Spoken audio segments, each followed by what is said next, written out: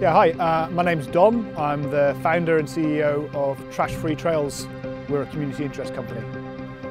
Hi, I'm Tasha Thompson and I'm the founder of Black Girls Do Run UK, a running community created to inspire, encourage and motivate black women to run. Cool, so my name is Tyler Williams-Green and I'm CEO and founder of the Outrunners, which is a East London-based running community which uses the power of its community to give back to local young people.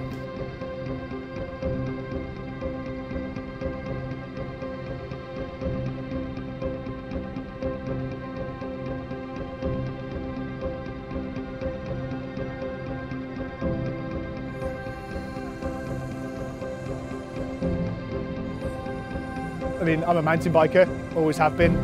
1991 I started pushing my universal 50-pound bike up the forest in the mid-Wales and then riding down and seeing if we could survive.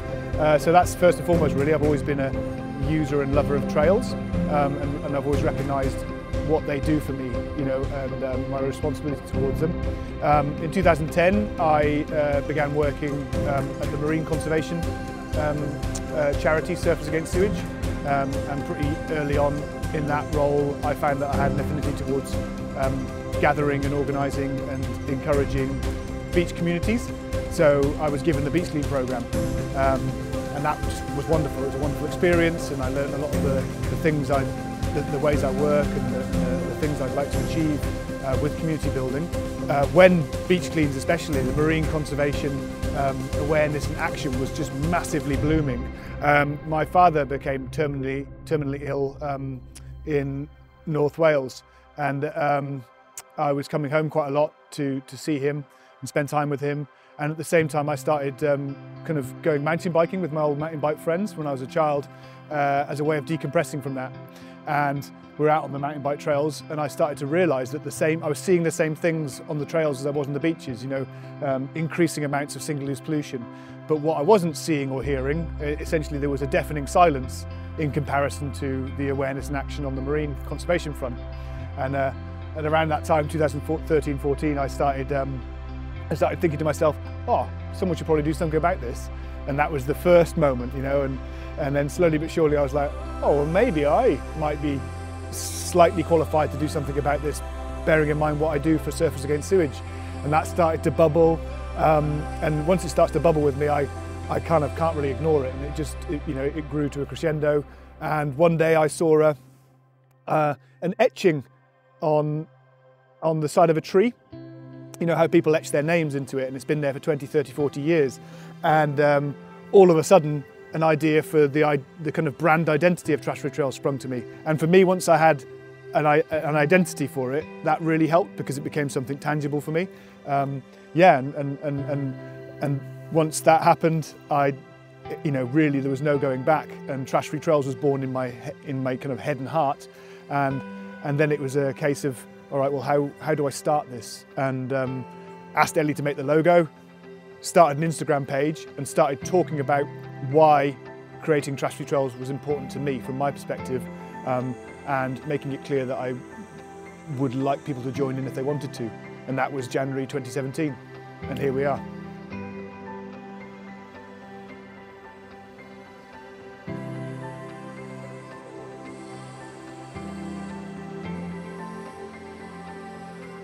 I decided I wanted to create something after a race in 2019 where me and my friend were running and we weren't sure if we had gone the correct way. So we ran to the nearest marshal and said, are we going the right way? She gave us a really blank look and said, are you running the race? I pointed to our running bibs and then she said, oh, okay, you should have gone that way. We had gone the wrong way. So we ran off the wrong way, right way, and then we had this silence, and then we said, oh, do you think that she didn't think we were running the race because like we're two black women, there's hardly any black people here, like, and we'll never know for sure. We didn't get to ask her, we really wouldn't ask her, but it kind of prompted a conversation between us, like, you know, the lack of black women at races and what can we do about it. So I was aware of Black Girls Run in the USA and they're like in every state and they're huge. And I said, well, maybe we need something like that here in the UK. So a few weeks later, on my holiday in Jamaica, started the Instagram page Black Girls Do Run UK.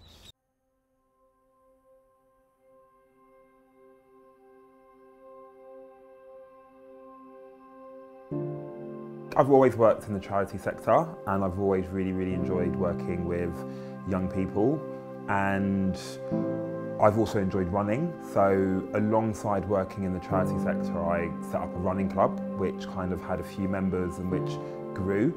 And then one of the things that I started to notice were loads of our runners wanted to do something to actively give back. So I just kind of like merged the two. I guess I'm just quite privileged to do what I enjoy doing, and it just impacts the community. When you think about environmentalist or being an environmentalist, it's not a label that I'm entirely comfortable with. It's not a label that Trash Trails is entirely comfortable with either. What we do in our set of values, we talk about how we're spark makers first, environmentalists second. So we're not ever trying to imply or state, explicitly or implicitly, that by picking up a piece of plastic pollution from this beautiful lakeside is going to solve the plastic pollution problem, let alone solve the wider environmental issues we're facing, such as climate change. We're never saying that. What we do believe is that by following our mission, by working to our mission to reconnect people with nature through the simple yet meaningful act of removing single-use pollution from the places we love, we can create these little sparks in people, and who knows where they may take those sparks. You know, if you work with 10 kids who've never had a chance to access nature before, never had a chance to go mountain biking before, and live in inner city Wakefield, what can those kids do with their new horizons, with the new inspiration you've helped them find?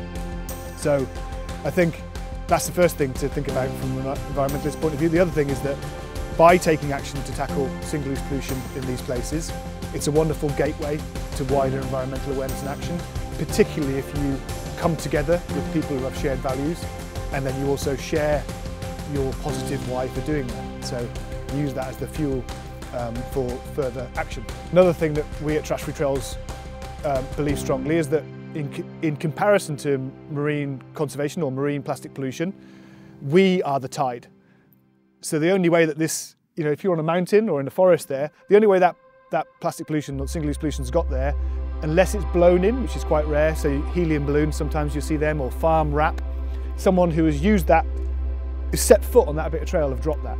So it's a behaviour change conversation. If you compare that to ocean plastic, that is like a global historical systems change problem. You know, it could have come from China.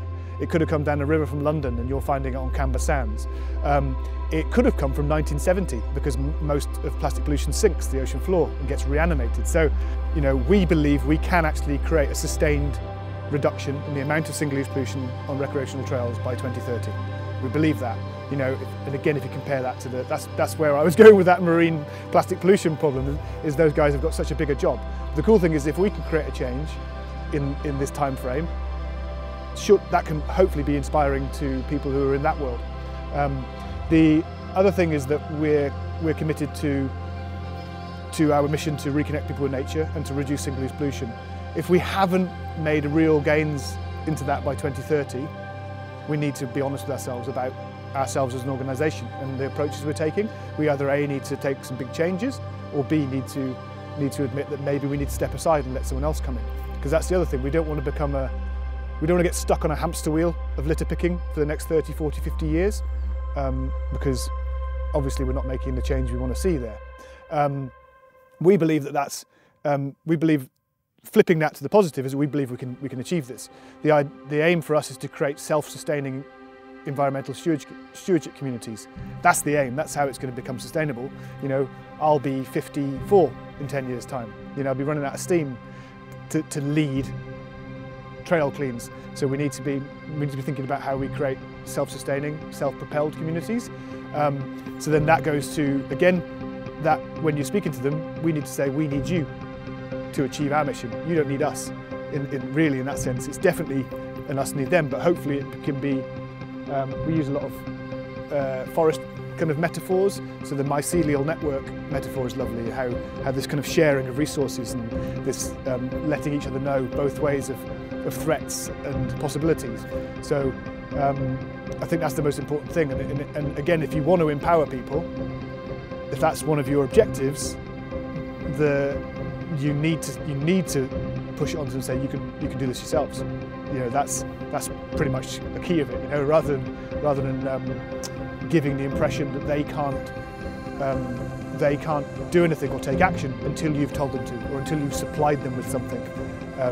That's, like I say, unsustainable.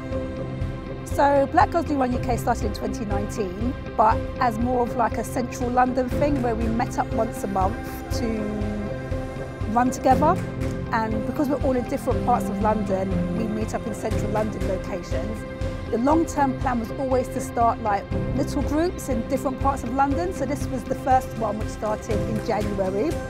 So it's a social run from North West London, and yeah, it's great. We start from a nearby cafe, and we have anything from maybe like 6 to 10 women turn up. We do a local run, and we make sure nobody's left behind, and we just, you know, we just have a laugh, enjoy each other's company, enjoy running, and yeah, it's great. And like once a month or so, we stop off and have hot drinks.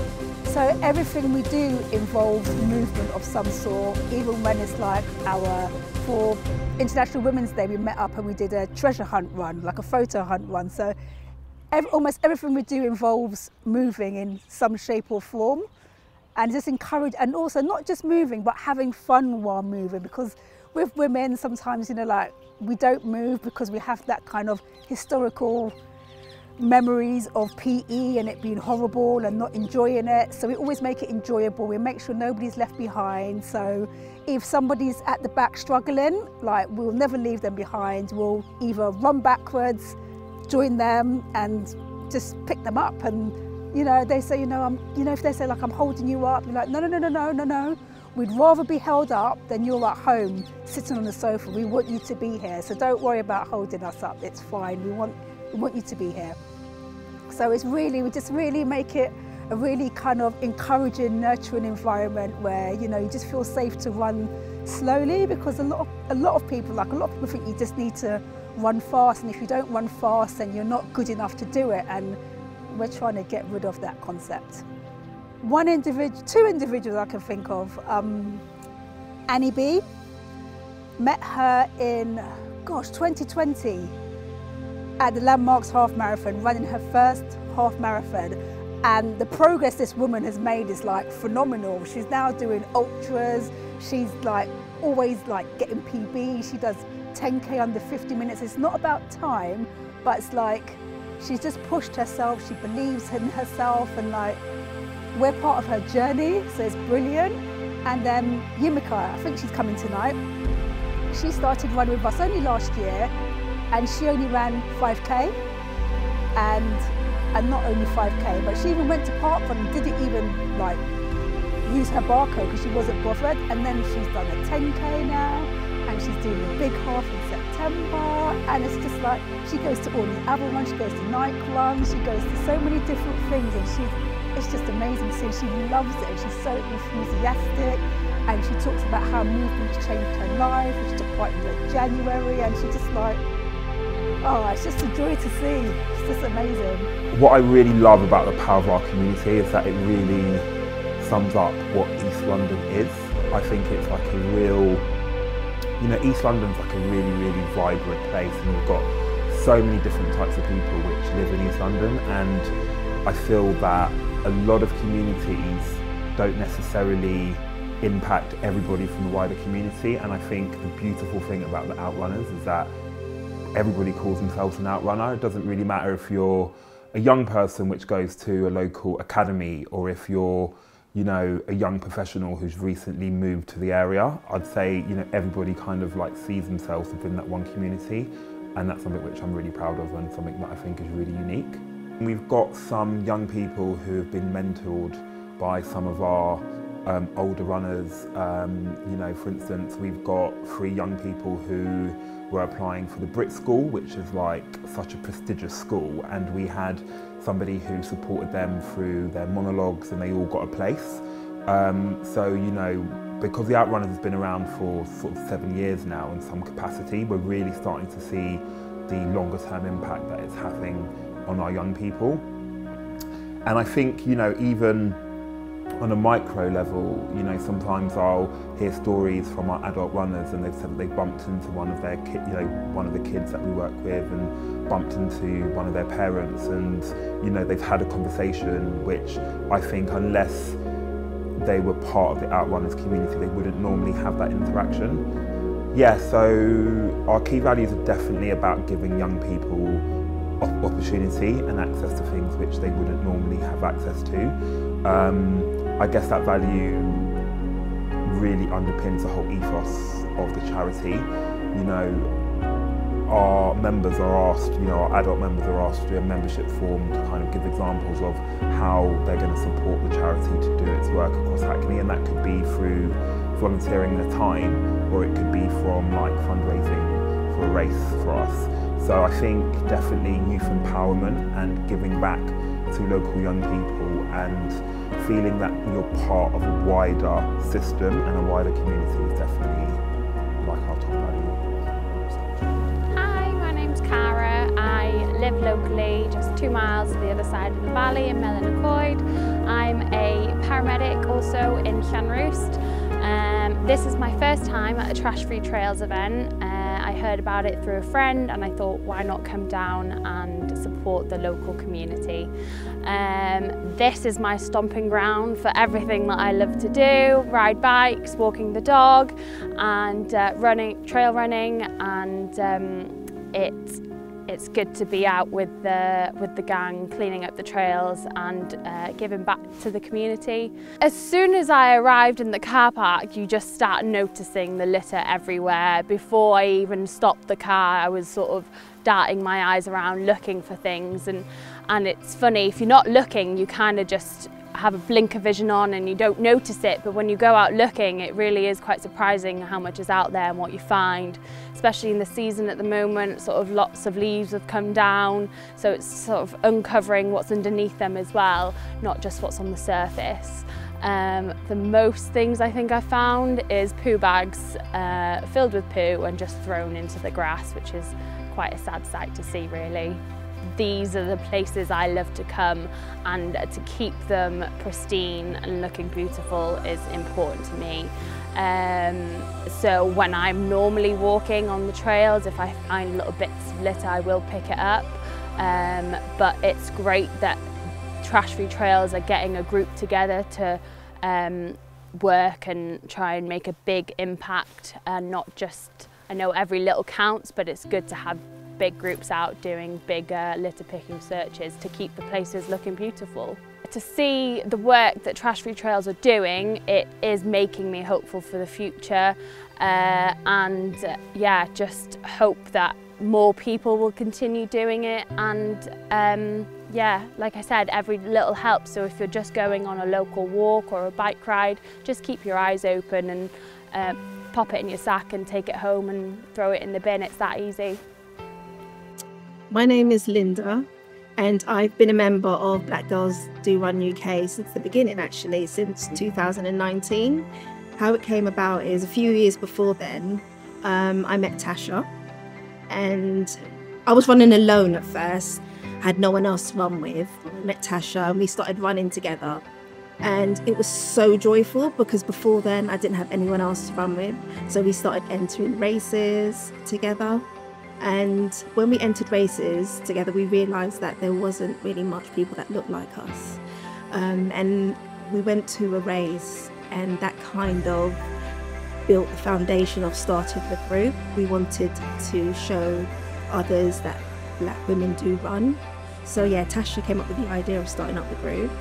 And at first, didn't think anything would become of it. And I think posting it on Instagram, people saw and thought they wanted to be part of that as well. So yeah, it just grew and grew, and we've got so many members now. Black Girls Do Run has changed my life. It has given me so much confidence, because after having children, I didn't feel confident within myself. I wanted to do something to help keep me fit. I wanted to do something that was quite effortless and something I enjoyed. And running has changed my life because it's made me more confident, made me a better person, and given me goals to meet and challenges. I think if it wasn't for the group, I definitely wouldn't be running today. It has changed my life. Running's taken me places I thought, I can't believe that I've actually been. Honestly, I've met so much good people in my life. I would call them family. They're like sisters to me. Hello, my name is Alanis. I'm a 6th form student. I think the Outrunners has opened the doors for me to meet new people, also go to events. I went last week for 4 days, met new coaches as well. They gave me the chance to join their clubs. And I think the most important thing is that they are very, very open-minded with people. Also, they give snacks after you finish the training, which keeps you up and you're I don't hard work, it paid off. Yeah. I'm really, really grateful to Tyler. For him to be the founder of this, he's really, really kind. He's always laughing, smiling, and it just makes you happy when you come here. So yeah.